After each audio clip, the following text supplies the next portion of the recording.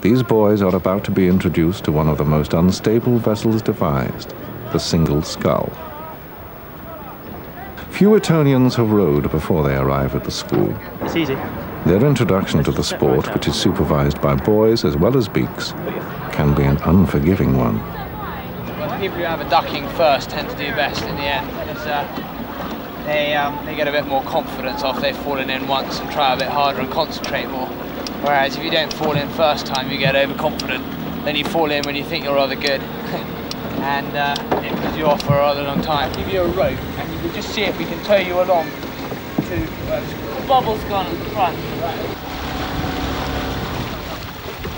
I just suddenly fell in. Lost my balance and fell in.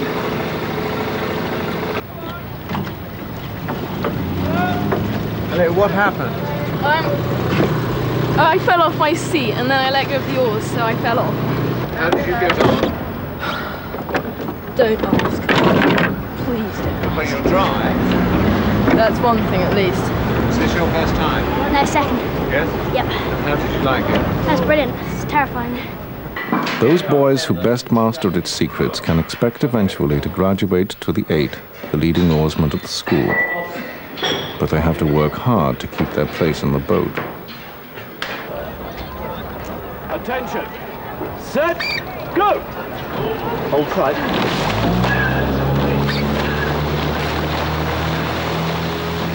In early summer, the 8 travel up to the Water Sports Centre at Nottingham to take part in the National Schools rowing competition. It is the culmination of months of hard work. Well, some of these boys have been training since they were, certainly training in a purposeful sense, since they were in E block in the second year. Of course, they started rowing, most of them, when they're in F block in the first year. So really, they've been training for 3 or 4 years, what you could say. So it's a long-term training program to build up both the state of the body and the state of the mind.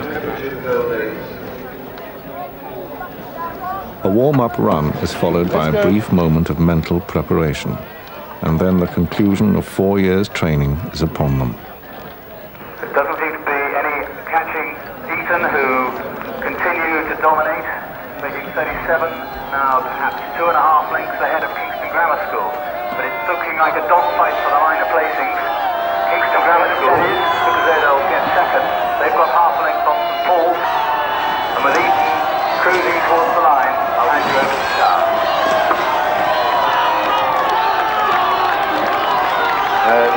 Eton past the grandstand, striking 38.5. And was it worth all the training? It's always worth the training, and the stakes get higher and higher the more training you do. We've been training since September, and if you lose, you feel it. If you win, you just love it. Eton does not have a conventional sports day or open day like other schools, but holds instead one of the biggest picnics imaginable, known as the 4th of June, but rarely held on that date. On the day before, the groundsmen put the finishing touches to already pristine playing fields. Lines are straightened, and the founder gets a polish. The school cannon, a frequent target of pranksters, receives a protective coat of oil. We've had it painted orange and red in the past, but in the last couple of years we've overcome that and stopped the boys from doing it by putting oil on it. And then if somebody gets up to the boys get up to any tricks, then we've got them because we know who's done it. Beneath the busts of famous old Etonians, Sixth Form Select rehearse the speeches they will recite the following day. In Dr. War's wise hands, guided along. The art school holds a preview party, unusually quiet this year on account of the alcohol-free wine. When did you do this one? It was all part of that project with the self-portrait. The pipe band, normally about 20 strong and made up of the scions of some of Scotland's oldest families, warm up before their performance in the tattoo.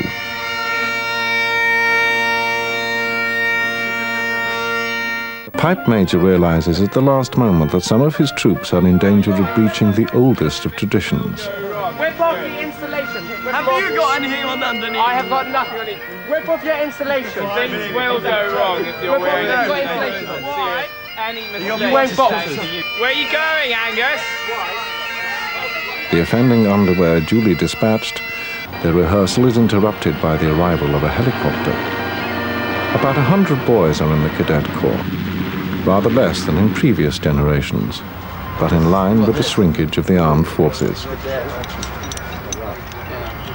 What are the arms going for? What's that coming out? They're for the provost's wife and the headmaster's wife. It's going to be How are you going to deliver them? As in the sort of, what's it called, milk tray ad. So we're going to present them after we've hit the deck.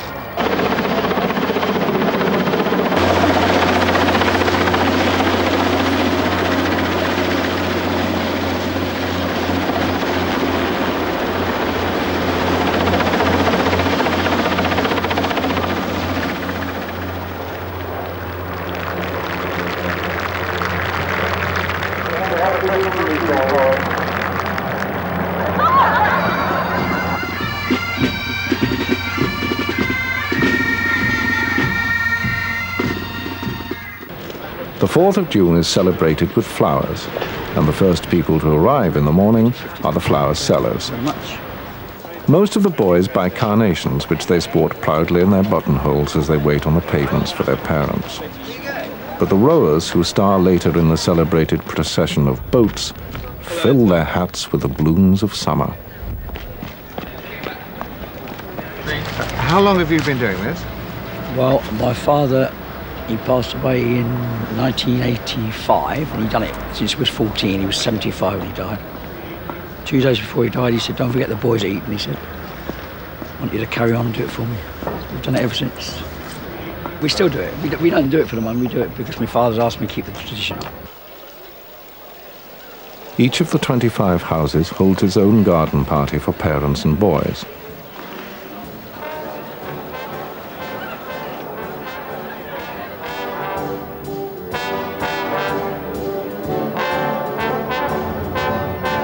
By lunchtime, several thousand cars have gathered around the cricket field for the family picnics, which are the centerpiece of the day.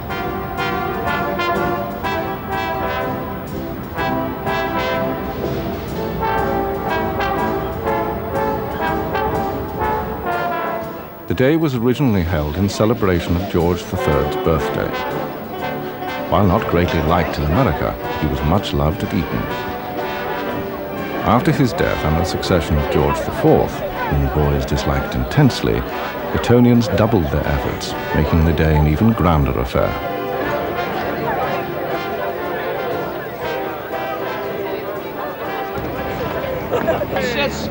After lunch, the rowers prepare their boats at Master's Boathouse. Okay, stroke side ready, bow side, and go. Climbing.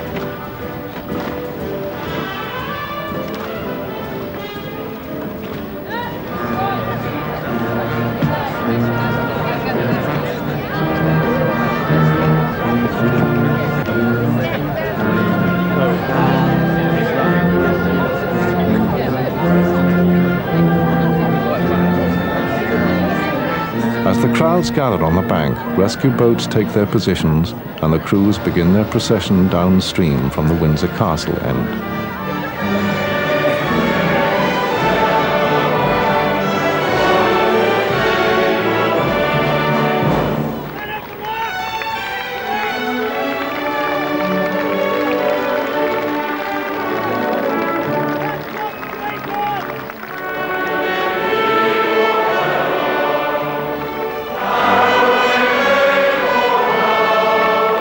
The uniform that the crews wear goes back to Trafalgar, and the procession of boats itself puts the unsteadiness of the scull and oar to their ultimate test. Although you can wait many years before you see a crew fall in.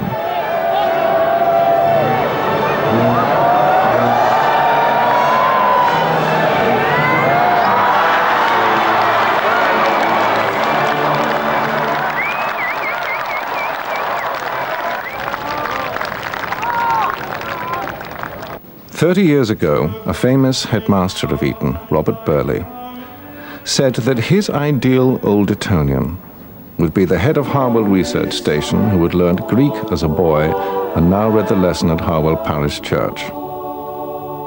The chapel still occupies an important part in the life of the school, and the music played there offers a time for reflection.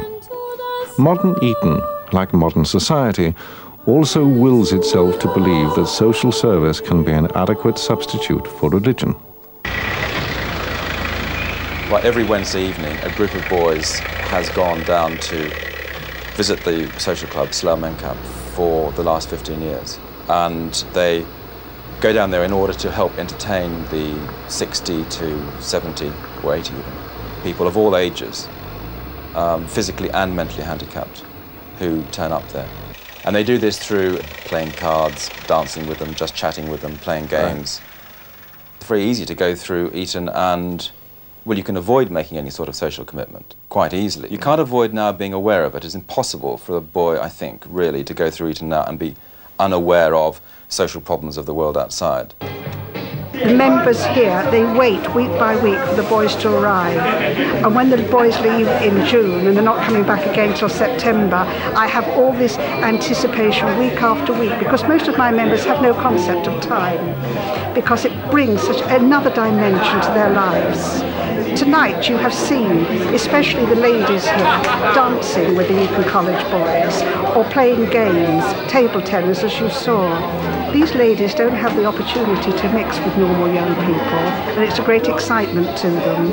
And the other thing that makes it especially good is that the boys that come here from Eton treat all of my men as an equal, and that doesn't really happen in the rest of the society.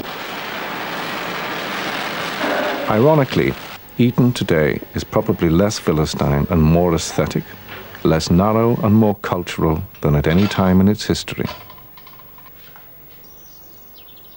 Gladstone, whose room overlooked the churchyard, said of his time at Eton that the system of education there was quite without merit, apart from the rigour and relentless accuracy of the teaching. There is nothing mechanical about the teaching methods employed at Eton today. Now, this book, Poems by John Keats, was really written by an adolescent. And here we've got Keats' Death Mask.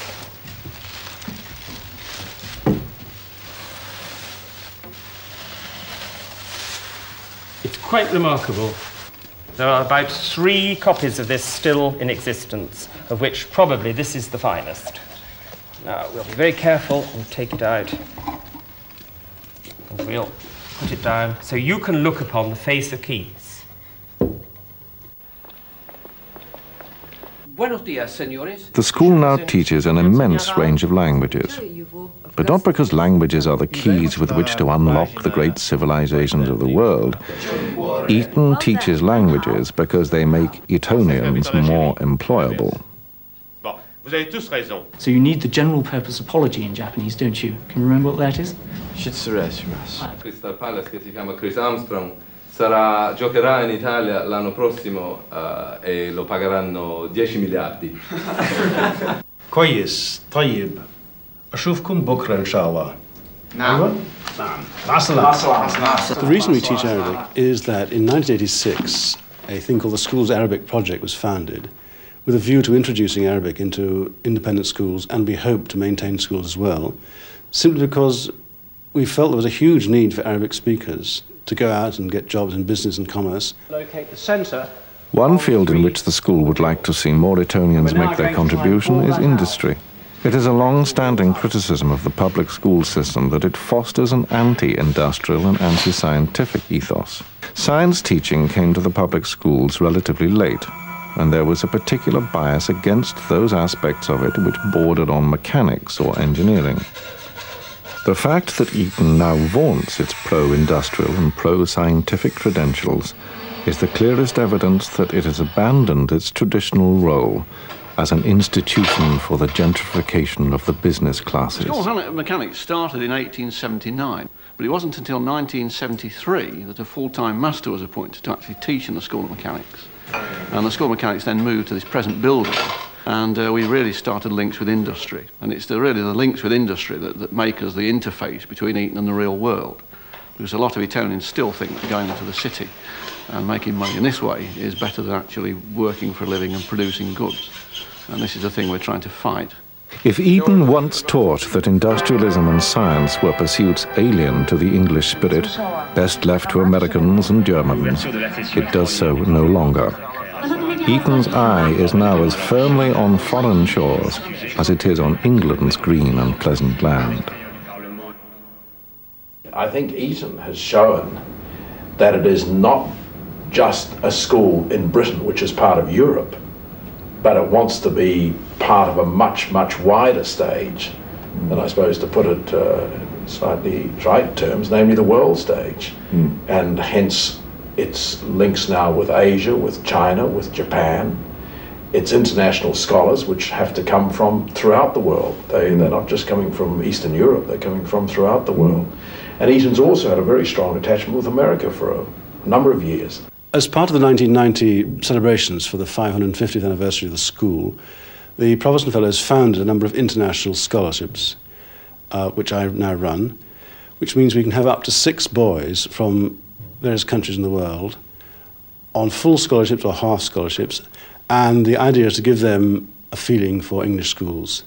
And I'm planning this coming year to have 2 more Poles, a German, a Chinese boy, an American boy, and another Japanese.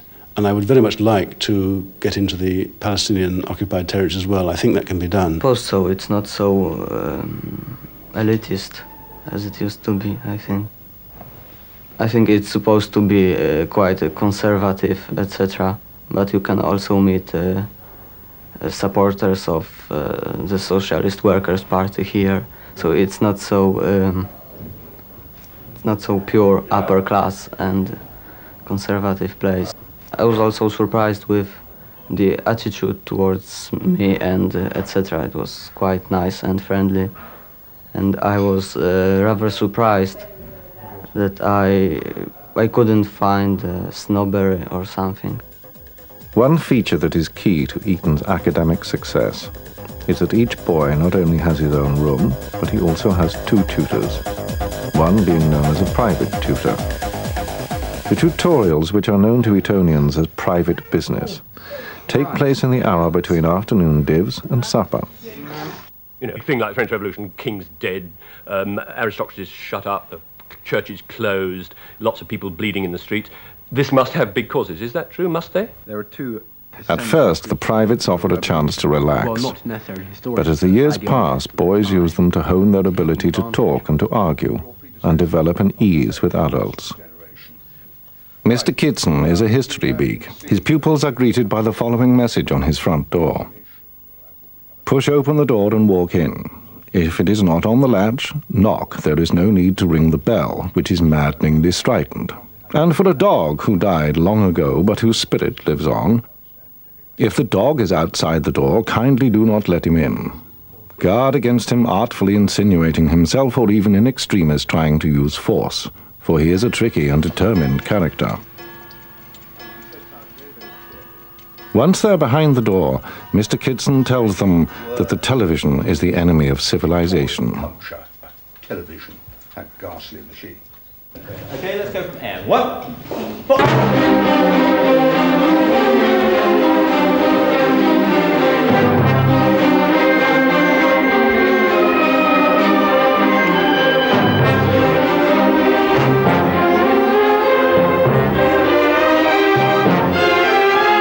Eton's greatest strength, I think, is providing for each individual everything that he wants to do to the highest standard. Somebody came in and said they'd like to do to play the steel drums. So I said, all right, if you can find 2 other boys who will like to play the steel drums, and you can tell me where I'm likely to find a teacher, and you can tell me where I'm likely to find a steel drum for you to learn on, then yes, I will. Next day, in he came. 2 other names, a list of teachers, a list of manufacturers who provide steel drums. So I said, all right, and we've now got 7 or 8 boys who are doing the steel drums.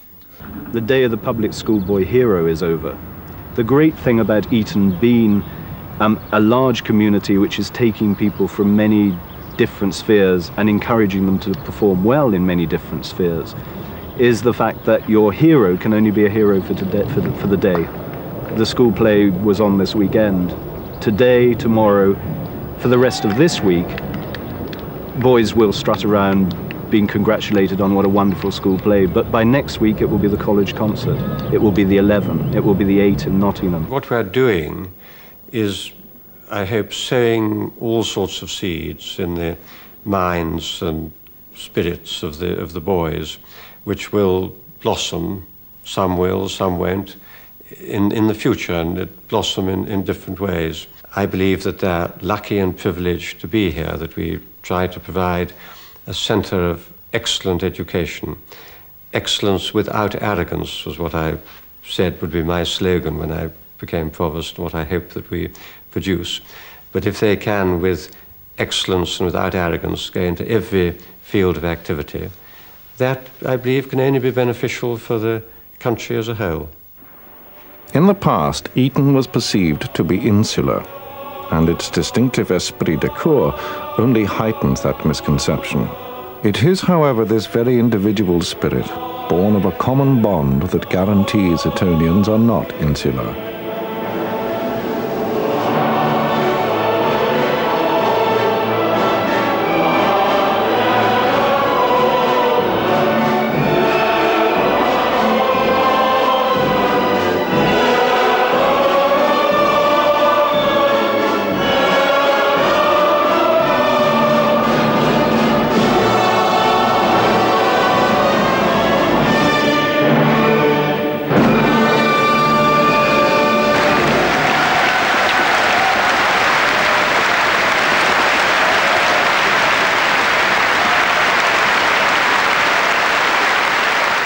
If you say that Etonians are complacent, there must be a lot of truth in it. The difficulty is to be sure whether in any educational system you can edit it out. After all, they need to be given confidence, they need to be given some sense of their own judgment, they need to be given some sense that they count. And this is bound to mean that some people won't look beyond that. If it's a good school, there must be quite a lot of subversion, quite a lot of undermining of what they think they're at, so that they come out of the place open-minded. Now, I don't know how many do come out genuinely open-minded. I would have thought that one would like to think that the people do, that they are willing to accept completely different backgrounds, completely different ideas from the ones they've come up with. The best ones do. I think any educational institution is interested in individuals. It wants those individuals to be themselves, to find themselves, to fulfill themselves, to be happy about being themselves. But at the same time, it wants individual folk to rise above themselves, to do things that they never dreamt of doing or never thought that they could do. So it's partly a question of being what you are, partly a question of daring to be more than what you thought you could be. Whatever paths Etonians choose to follow, they all take leave of the school at 18 by signing a leaving book. Within the same tradition, new boys sign an enrollment book. As Prince William went to sign in on his first day, joining the many tens of thousands who've done so before, he passed the founder's statue, offering for a brief moment a rare glimpse of once and future kings. If dreams can be combined with duty, then Prince William's chances of a happy and effective adult life will owe much to the foundation that he is about to receive over the next 5 years. The school has amply demonstrated that it is large enough to cope with all individuals and to find something in which each of them can succeed.